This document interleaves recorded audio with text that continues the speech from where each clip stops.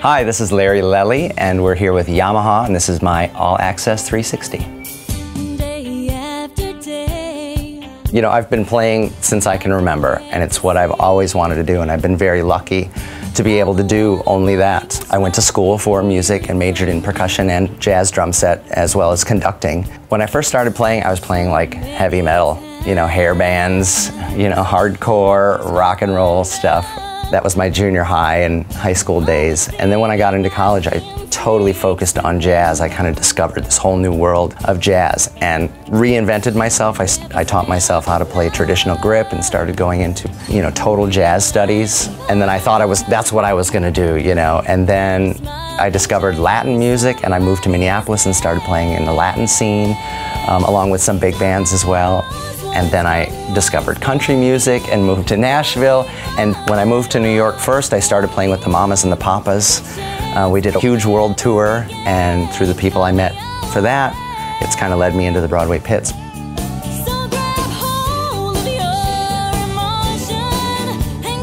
The first show that was actually my own show was Jekyll and Hyde, and I got that show by subbing at other shows. When I first moved to town, I met some people and got some lucky breaks, and somebody allowed me to come in and sub for them on a show called Miss Saigon, which was one of the big hits back in the 90s. And luckily my name got around in the circles, and I was eventually offered one of my own Broadway shows, and that was my first one.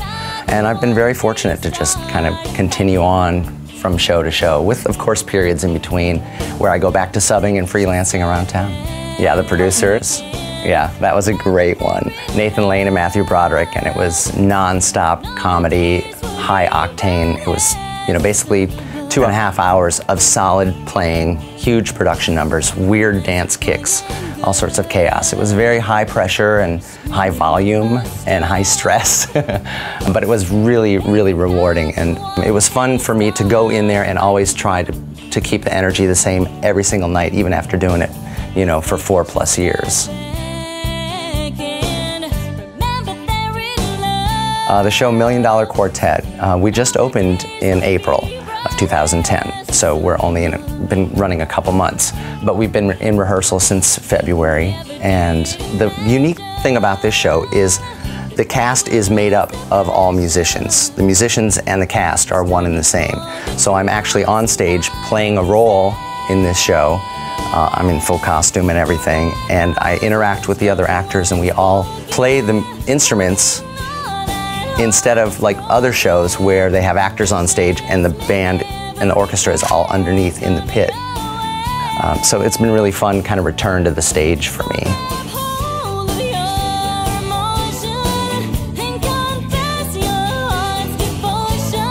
Yeah, we tried to create a kit that was very era specific for the 1950s, and so we decided that the tour custom was going to be the best choice for this, which was a surprise to a lot of people, but it's ended up being exactly perfect for what we needed. It's got all maple shells and rounded edges like they used to make back in the 50s, and the sound is full and warm and round, and it's really huge actually. And even the snare drum, I'm using the tour custom snare drum as well, and it's been a huge eye-opening surprise for everybody how wonderful these drums sound. So the specifics of the kit that we designed for Million Dollar Quartet are also very era specific as far as the sizes and the drums that actually would have been made back then in the 50s. So the drum department helped me design the kick drum, which is a traditional depth, which is 14 inches deep, and whereas most modern bass drums today are quite a bit deeper than that. But 14 was the standard depth back then, and it's 20-inch diameter. And then we did the same on the mounted tom, and it's suspended on a snare drum stand like they would have done back then, because they wouldn't have made hardware as sturdy as Yamaha makes these days. So we didn't want to mount it on the bass drum to show that it was a modern kit. We mounted it on a snare stand and cut it down to 8-inch depth, which is a traditional jazz depth back then in the 50s. So it looks really perfect, you know, for the vintage era look.